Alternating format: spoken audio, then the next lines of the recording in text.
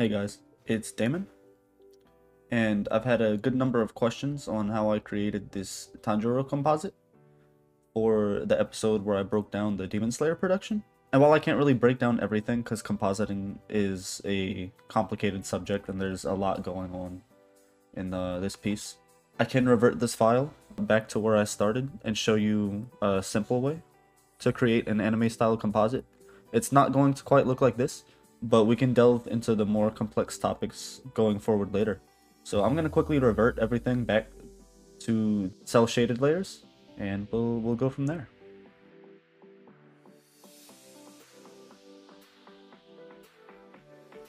Alright, so I finished setting everything up, and we're going to keep this as relatively simple as we can. I am kind of winging it off the cuff. This is not scripted in any way, but here is our comp with Tanjiro without any real effects applied to it. I did change the color of the background. Typically a background will be made specifically for a shot, so you don't need to worry about this, but this is a randomly generated sky that I created using fractal noise, and I had rendered, and I use it for a ton of things. So I figured for this shot, if I just color corrected it, I can make it match. But you'll notice that I have different folders on the side here. One for the adjustment layers, I'll go over that in a second. I'll tell you what I did there. And then all of my animation layers are in this folder. And then my compositions are in this one. Now, if you go to the composition settings for all of these, I have a comp called render that is 1920 by 1080 pixels, 24 FPS. And that's where the final render will take place. I have a comp called camera, or if we look at the composition settings, this is 1680 by 1000 pixels at 24 FPS. And I have a cell plus BG composition. If you go to composition settings, this one is 1684 pixels by 1190 pixels. These are industry standard numbers for the cell plus BG and camera layers. I don't do industry work, so you can modify these numbers if you feel like that's necessary, but typically that's what those numbers are. Cell plus BG, you put the initial layout in this. I don't have a layout for this piece because this is not an actual cut that I've worked on, so that's not really as necessary, but just to show you the right way, I figured that I should probably mention the way that it's normally laid out. So you have your render comp, and then inside of your render comp, you drag your camera comp. And inside of your camera comp, you would drag your cell plus BG. Inside of your cell plus BG, you have the layout that I just talked about, and that'll show you the camera angle that you need to go to here. So if you need to modify this for whatever reason, you can go to the transform settings. You can scale it as necessary, rotate it as necessary. In this particular shot, that is not necessary, but this is where you would do that. So inside of our cell plus BG, since there's no layout, I don't need the layout. Instead, I have all of our cells and the BG, the background. I'm not going to do any camera movement. This is just a still shot, so it's not necessary here. But again, this is where this would take place. And then if I go back out to the render, because of the sizes that I talked about earlier, if I turn this effect off, you'll notice that the camera comp is actually smaller than the render comp. So you'll need to use this upscale, drag it over here onto this left side. It's called the detail preserving upscale. And if you just scale it up, you can make everything fit into the final render properly. In this case, 115% happens to work out, but it might need to be a different number. You might need to actually move the comp a little bit, but that's fine. And this is also for one shot. If you want to work on multiple shots in the same file, inside of this render pre-comp where you have your camera pre-comp, I would also pre-compose this and set this to maybe cut 1. If you have a second cut, you would have cut 2, and you could separate them in that way if you want to work on multiple cuts in the same file. Again, this is only one cut, so I'm not too worried about that. So now we have our detail preserving upscale, but you'll notice that the detail preserving upscale kind of f***s up the details. If I go inside of these comps, you'll see that everything here is done with aliased lines as opposed to anti-aliased lines, and that means there's no blurring on these edges. These are all perfectly hard edges, almost like pixel art, and that's done so you can color key every single color, and you have a lot more control over the final drawing.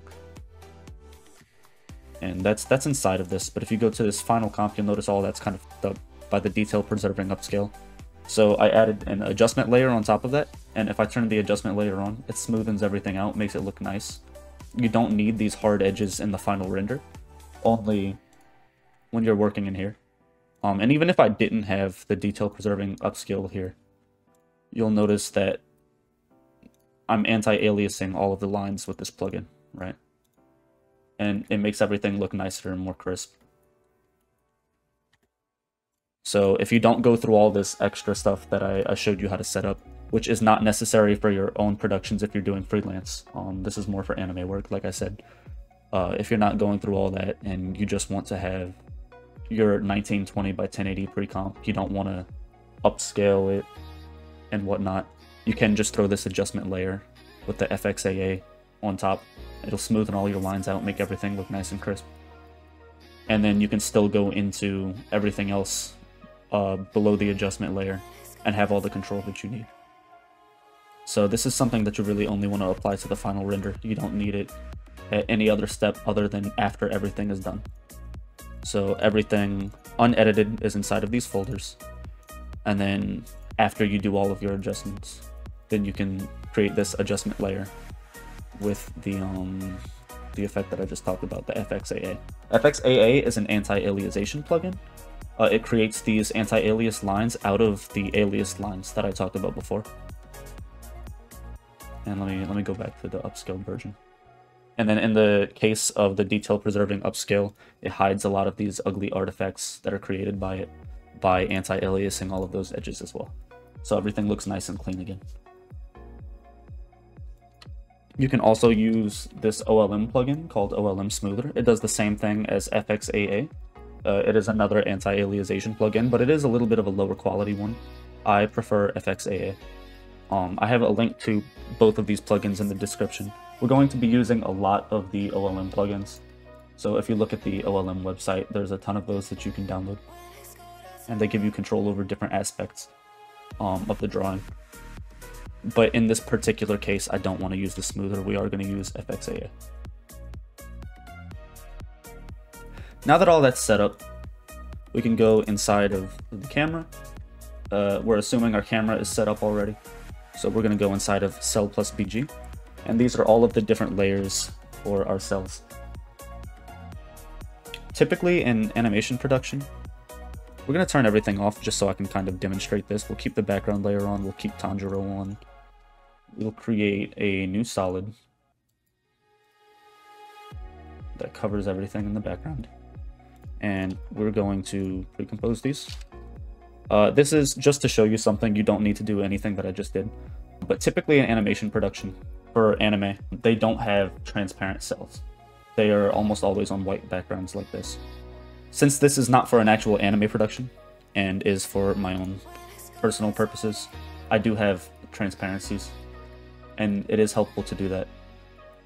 But for the sake of the studio workflow, this is not the way the studios tend to operate. What you can do to get rid of these white backgrounds is you can use... Why is all of that selected? You can use the OLM color key effect. Oh, my bad. Let me exit the pre-comp. I created this pre-comp to act as if it was just one PNG. You can use the OLM color key effect and key out the white. And that's pretty much all it takes to turn it into a transparent image. It's the same thing. You'll notice these are not keyed out, and that's because they are not perfectly white. Typically in anime production, they don't use perfectly white. They'll use a very slightly off-white. And that's because, like I said, these backgrounds are not transparent. So in order to key that color out, they just they keep everything else as a slightly off-white. So that's what you would do if your image does not contain transparency. In my case, it does. So I don't need to worry about any of that. We can just undo everything that I just did right there. And you would do that for every layer. But since that's kind of already taken care of in my case, we're not going to worry about that. I'm going to instead show you how you can manipulate certain aspects of this drawing to make them look a little bit nicer. So first things first, we're going to turn everything off except for the background and Tanjiro. And we're going to see what kind of adjustments we can make here. So if you want to color correct Tanjiro, we could use this effect right here. It's called Lumetri Color. It's underneath the color correction. There's a bunch of different methods for color correction that you can do. I know tritone works really well if you want to change specific things. Right, you can also blend with original. So let's say I wanted to give him more of a blue tone to match this night setting, right? Maybe I'll do something like this, right? And you can blend it with the original to a degree. You could also pick the colors directly off the background. Like let's say you want your highlights to be that color, you want your shadows to be or maybe that's your midtones and then your shadows are closer to black, right? And you can use those to make your character match into the background a bit more. Just blend it with the original so that you don't erase the original colors completely. I know tritone can work really well for that. But Lumetri Color, if you go to, I'm sorry, where's it at? Color wheels? Here. You can change the temperature of your drawing if you want to make it warmer or if you want to make it colder, right? In this case, this is a night setting, so maybe we'll make it a bit colder. You can change your saturation if you want to make the saturation higher or the saturation lower. In this particular case, maybe I'll lower it a little bit. You can change your exposure. And these are similar settings, right? To maybe if you were matching some sort of specific look that a camera might have, you can mess around with all that. You can also throw, where's it at? Hue saturation? I'll just type it in. You can change hues directly like this. And this will offset them a little bit, bringing them bright. You can see the shift right here though if you look at my mouse underneath the channel range. So right here I'm shifting all of the original red tones to be pink, the pink tones to be blue, the blue tones to be cyan, light blue, the yellow tones to be red, etc. So it does directly show you that that change, and if you spin the wheel all the way around, you'll see it does loop around.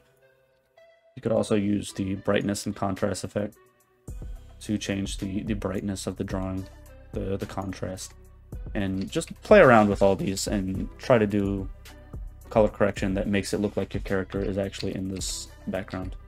I think for this particular case, I'll just be simple and we'll try some tritone like this. And then we'll just blend it with the original, maybe 65%.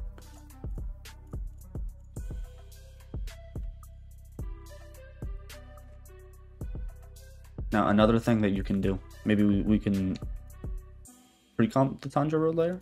Call this, we'll just call it Tanjiro or character or something like that. I was going to copy and paste the effect that we just put on the character onto the pre-comp instead of the character, so we could have an empty pre-comp. But the setting I selected already kind of took care of that for me, so it's fine. Inside of the pre-comp, we have the unedited one. And outside of the pre-comp, now we can edit it and add effects on it without destroying the original image. So let's duplicate this pre-comp. And we're going to add a gradient ramp. And we don't need this tritone effect because the tritone is for this layer that's beneath it. But for this layer on top, we're going to add a gradient ramp. The default gradient ramp is white and black. And what we can do here is we are essentially drawing the focus of your eye subconsciously. Usually you want the focus of a drawing to be the character's head. So we could also do a radial ramp that might look kind of nice. With a radial ramp, the black is the center of it, and the white is the outside area. So in this particular case, we're going to swap those around, right? Because we want the black to be on the outside and the focal area to be towards the face. And this is not a lighting related thing. This is just to draw the focus of the eye. This is going to be a very subdued effect. So we're going to change the blending mode to multiply. And as you can see, all of the whites have become completely transparent, but the blacks are still there.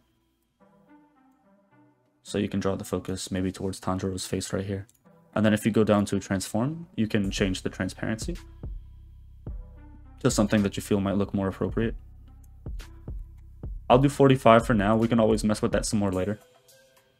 Another thing that you can do, we're going to duplicate this again. We'll turn off the gradient ramp. And we'll just delete the gradient ramp and the tritone. We don't need those for this layer.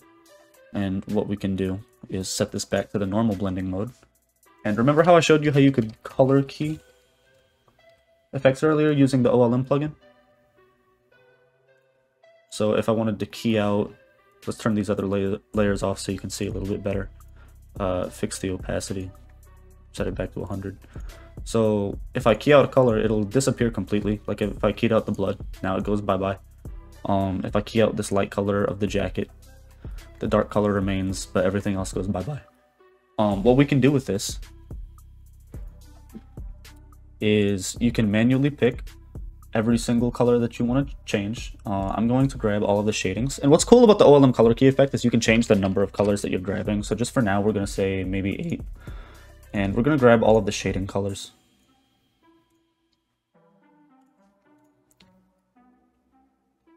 And we're going to leave all of the light colors. Technically, I believe I should be grabbing these colors as well for his earrings. So we'll do that.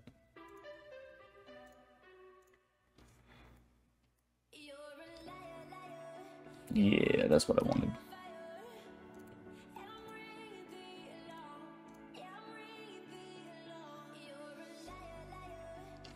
So maybe I need 9. We're gonna grab this. Grab it, please. I believe in you, buddy. There we go. So now you see we grabbed all of these shading. And what we're gonna do is we're going to check this color key box, and it will invert all of our selections. So now if we turn the layers underneath it back on, you'll see that we have the original, and then we have these new colors that we've grabbed on top. If I use a fill to temporarily show you what we've done, you can see a little bit easier. It looks like this.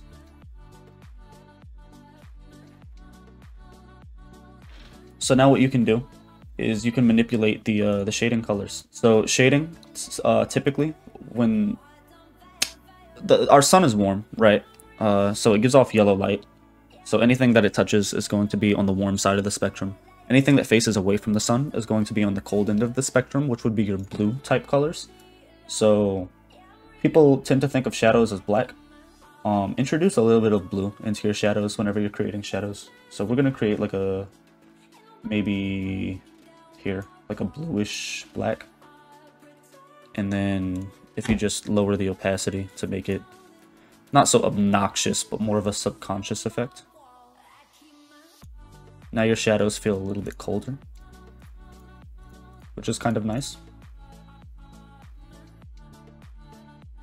If you want to go a bit further, instead of using a fill, we can use another gradient ramp. And instead of black, we'll do a blue color. And we could leave the white, that's fine. We'll reverse it because let's say our light is coming from above us, so we want our darkest areas to be towards the bottom, right? So we'll do it like this maybe. And then if you swap the blending mode to multiply, you get a similar effect to what we talked about earlier. You no longer need this fill layer, you can leave it if you want. It's completely overwritten by the gradient ramp. So now you have a nice little gradient going from bottom to top. And that's pretty nice. If you wanted to, and you don't feel like grabbing all of those colors, you can use the threshold effect to grab darker areas of the image or lighter areas of the image. That's a really quick way to grab the shading. It's not always going to be accurate, like you'll notice it's not grabbing the shading on his face right now, but it's got pretty much everything else. So that's a really easy way to do it as well. Or if you wanted to extract just the line art, because our line art is pure black, you can also use this to extract line art really quickly and easily. And then you could color key the line art. get rid of the white, and now you've got a layer of just the black line art if you wanted to keep that separate for whatever reason. And essentially, color key is your best friend when it comes to manipulating the colors of the character. So what we're going to do one final thing to this Tanjiro. Alright, so this is the unedited Tanjiro. I duplicated the comp again. And what we're going to do this time is we're going to grab his blood colors. We're going to color keep. We're going to fill just so I can see a little bit better. You can see I've made the blood like a pure red. We could change the color to a more appropriate blood color, I guess. And now you could add other effects to it if you wanted. Like I'm just going to do this to show you how you can manipulate the blood. I wouldn't throw a glow on blood in any way, shape, or form. But, you know, just to show you that this is separate. We can manipulate it separately. Something I'm going to do. Yes, we're going to duplicate this blood layer one more time. And you know what? Let's stay organized. We're going to rename all of these layers. So we'll call this blood and blood 2. This is the gradient, so we'll rename this one Radiant. We'll rename this one. These are 2 different gradients. I don't remember what they're for, but I'm not going to mess with them. That was the gradient for that. Oh, yeah. This was the focal gradient. And this was the shading gradient.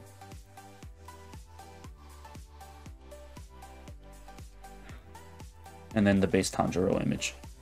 So for this second blood layer that I just created, what we can maybe do is throw some roughen edges on here. Scale it up a little bit. We'll turn off the other blood layer so you can kind of see what's happening. Maybe we'll throw it on spiky. I'm trying to create some messy edges within this blood. So we'll just play around with these settings a little bit. There it is. That's the effect I want. Why are you not doing that where I want you to do that? I'm going to change this color so I can see a little bit easier. Maybe we'll make it blue. Before the roughen edges, I'll throw a simple choker and put it at a negative value to make the details go outwards. I'll just show you what simple choker does really quick. So this is the base image. If you bring simple choker to a positive value, it'll get rid of the edges. But if you bring it to a negative value, it'll add to the image, right? So we can put it at a little bit of a negative value and then throw our roughen edges to ensure that this bleeds past the edge like I want it to.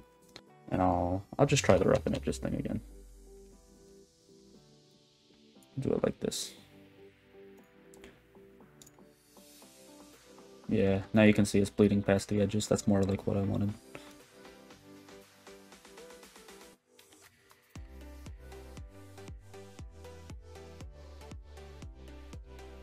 There you go. Now we've got some messy edges.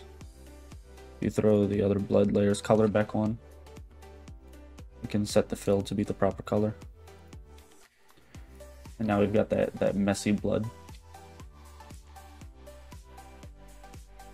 Maybe we could lower the transparency of it so that it looks like it's staining his skin almost and his clothes over here.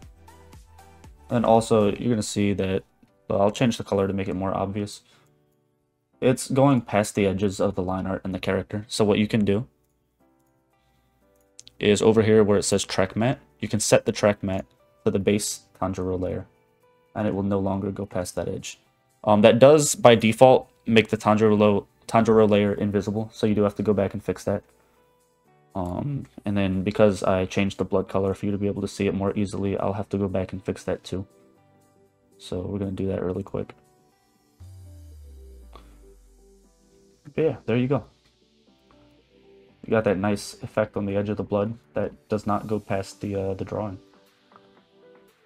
Maybe you want it underneath the line art too. I showed you how to separate the line art earlier, so we're going to do that really quick. Just to show how you can fix this. Hold on, let me zoom in. Sorry about that. How to fix this issue where it kind of discolors the line art. So you could use the OLM color key, or you could use the threshold effect that I showed you earlier. I'm going to use threshold just because that is the method I showed. So for the sake of consistency, we're going to do it that way. Bring the line art back. Color key. And we'll key out the white. And then the black is back on top of the red. So that issue's been fixed. So you can see how you can kind of manipulate the drawing as much as you really need to, honestly. Very, very helpful.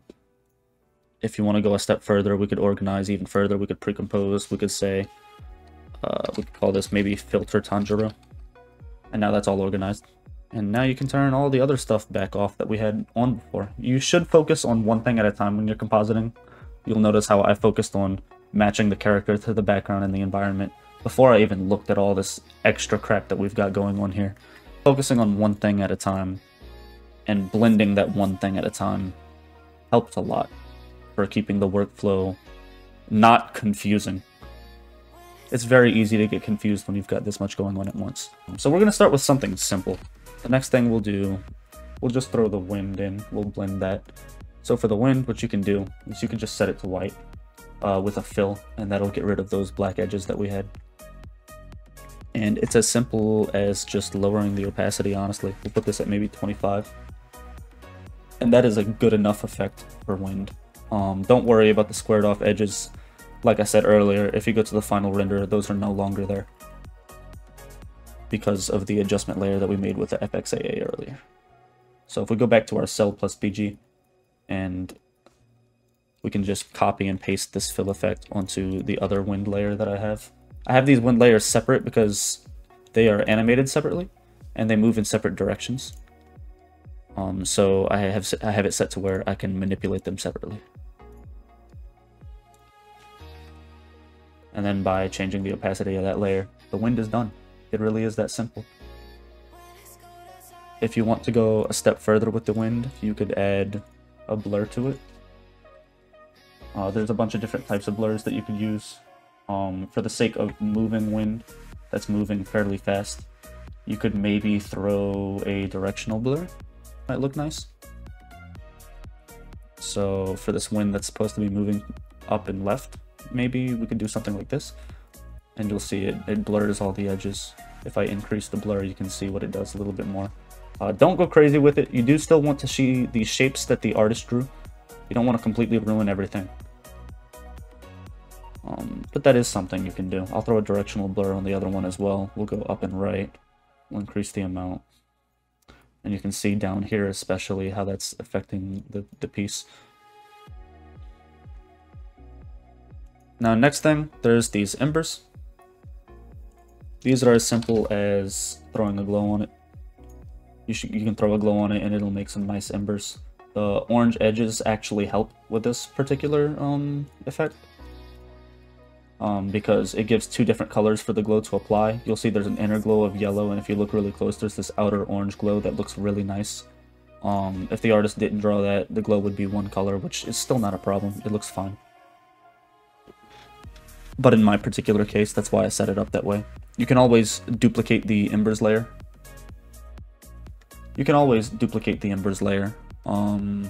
Let's say if you add this glow, we can duplicate it.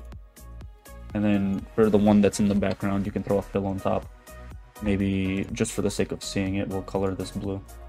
And you can already see how that affects the glow if you make the glow radius larger for that layer. Something like that could happen maybe. Maybe I'll do this in red to actually try to blend it into the drawing a little bit. There you go. That's a quick, simple, easy way to add the embers.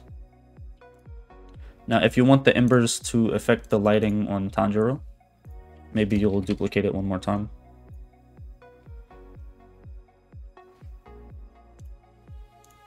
I'll set this to a blue fill just so we can see it a little bit easier.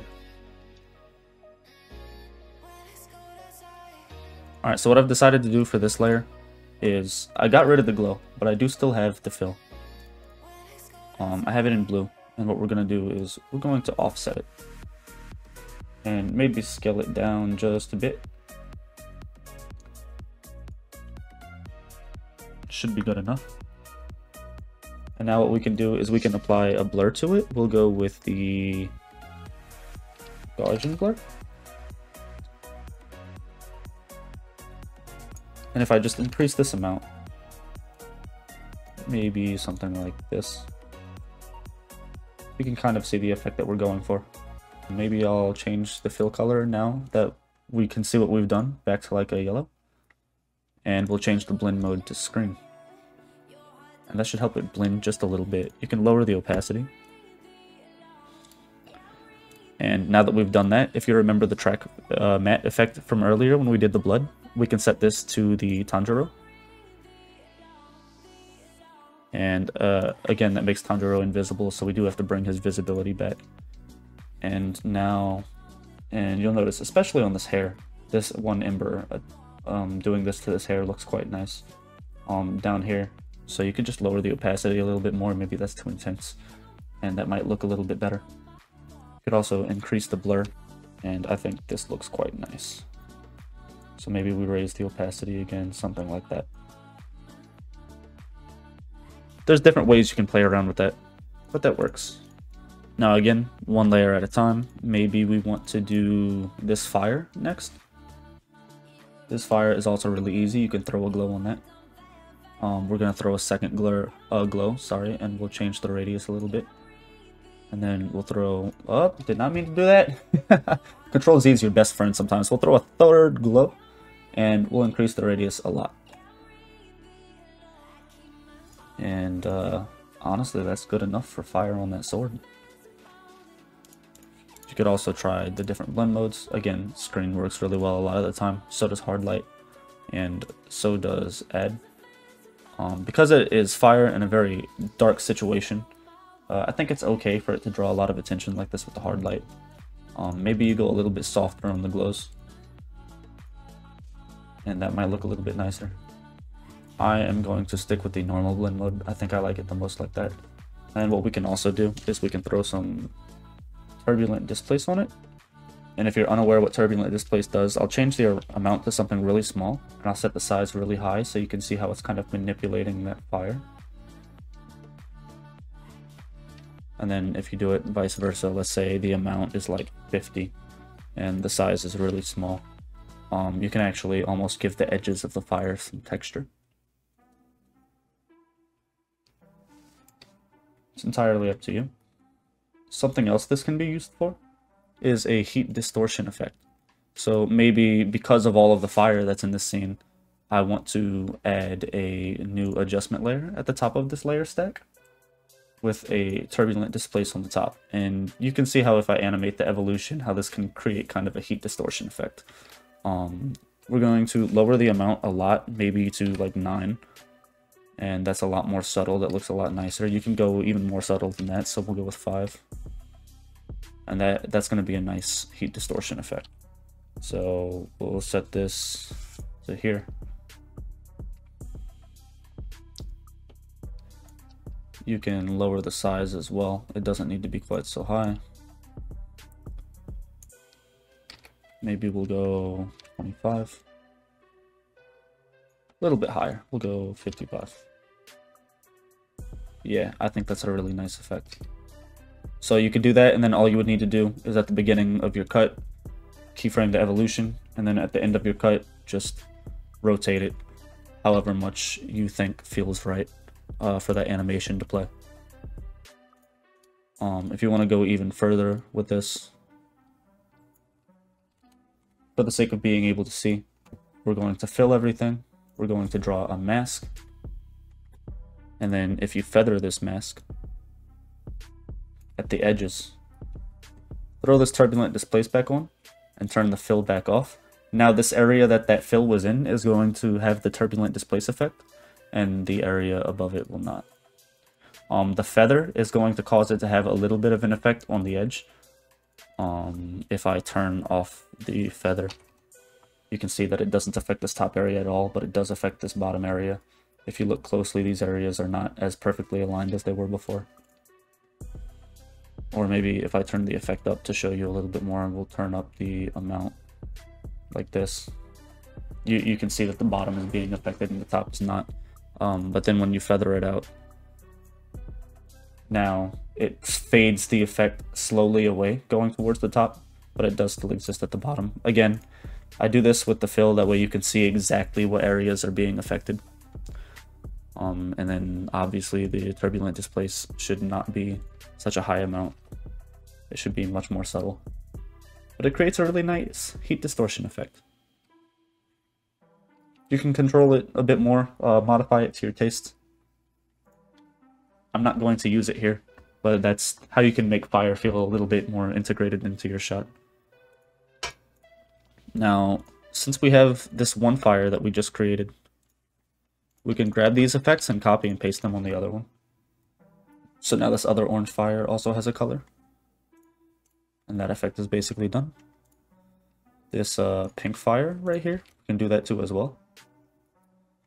And now it glows. If you want to manipulate these more, you can throw a fill on them, right? And you can make them whatever color you really want to. Or maybe you could also tint them. So that way you can keep the multiple colors, the whites can stay white, and then maybe you just change the blacks. And that'll do this. Or the tritone from earlier. Maybe you could keep the blacks perfectly black. You can change the midtones to be whatever color you want. And then you could keep the whites. And then when you throw the glows back on, you have complete control over all of that. So we'll go back with a pink. For the highlights, maybe that's a little bit too white, so maybe we'll introduce another color in there. Maybe something like that. And fire really is that simple. There's not really much more to it. Let's copy that tritone onto this pink layer in the foreground. And there you go. Now, if we go back to the final render, pretty much done.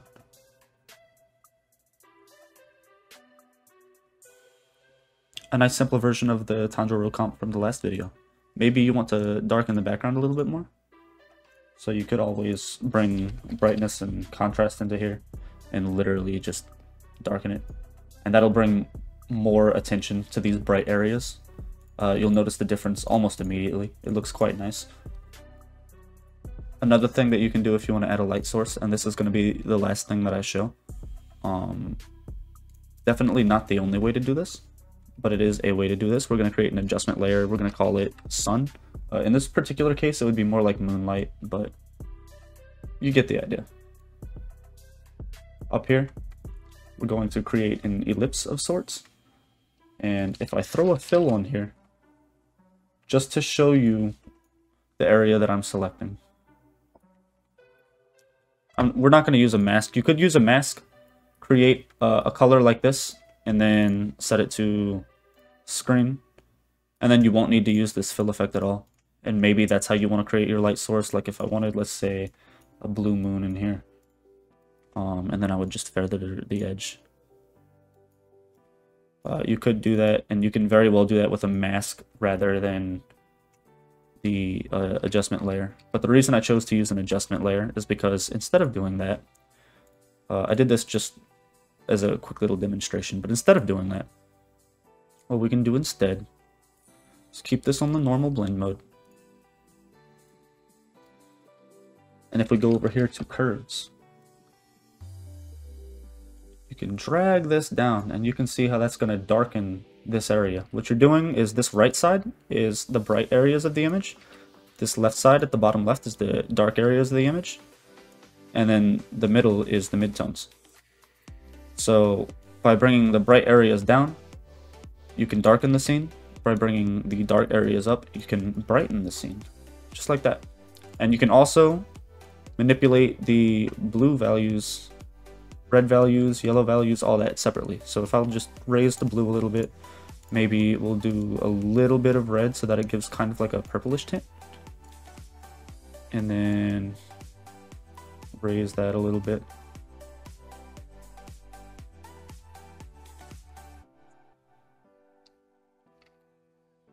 Something like that.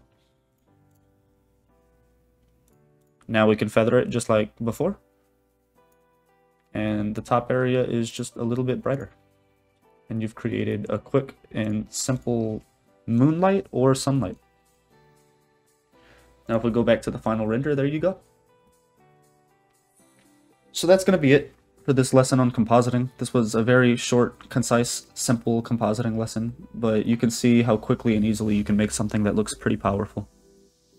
But we added blood detail that wasn't here before, some stains on the skin and stains on the clothes, showed you how to manipulate all of the colors, we added glows, and we added some motion blurs. And that is the basics that will help you create a good looking scene. You can create, as you can see, a quite competent looking composite using just those simple tips. And then the more you train your eye to learn how to balance colors, the more powerful all of these tools will be. So yeah, I think that's it for this beginner level composite. Thank you for watching, and stay tuned for more content just like this. If you enjoyed this video, don't forget to like, comment, and subscribe. It helps me a lot. Thank you, and have a good day.